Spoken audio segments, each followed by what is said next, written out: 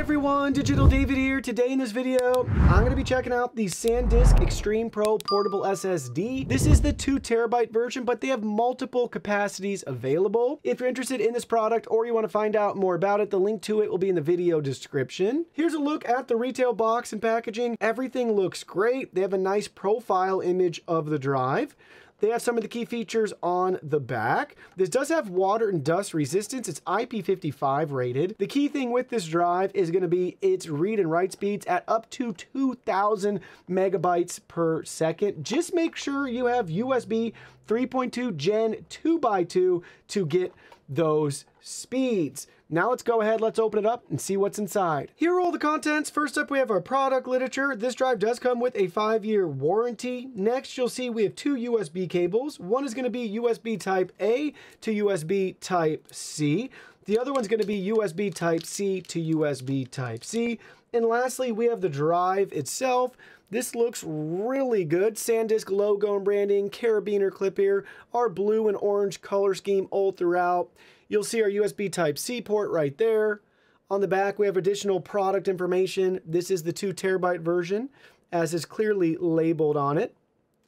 Nice rubber silicone grip on the back. I don't know what you want to call that, but super smooth and soft. Then we have our textured front right here, going to be more of like your plastic material with metal around the carabiner clip spot.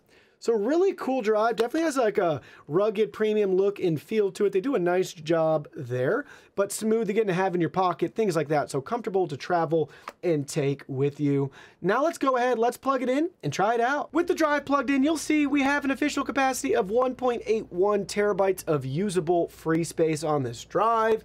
And talking about performance, they advertise 2,000 megabytes per second read and write speeds, and we nearly got that with Crystal Disk Mark. Look at our results. We actually exceeded the read score that they advertised by 17.33 megabytes, and we fell 0.2 megabytes per second shy of their advertised write speeds.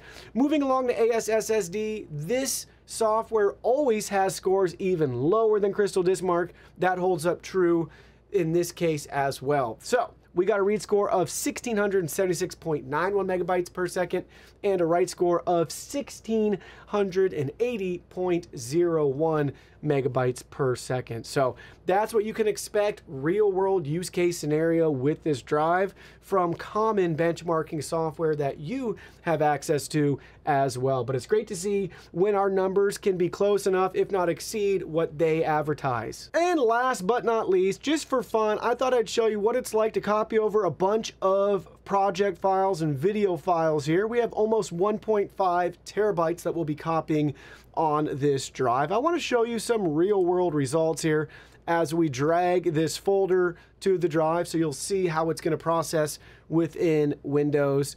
So 670 items, 1.46 terabytes, and you'll see the current speed that we're getting here. Now keep in mind, we have this going from a server to this computer over a 10 gig network, but it's connected to a 2.5 gig port. So your results may vary depending on your networking, and if you're doing like direct copy and paste from your computer's hard drive to the drive or over network like we're doing here. But that's really fast compared to what we were seeing with previous generation drives, even from SanDisk. So that's got me excited. Just make sure with this drive you're taking advantage of the correct port. That's what you're going to need to know to take advantage of the speeds. If you don't have that port, then save your money. Get the exact same drive just with the slower read and write speeds to save a couple of bucks, because you're not going to be taking advantage of it anyways.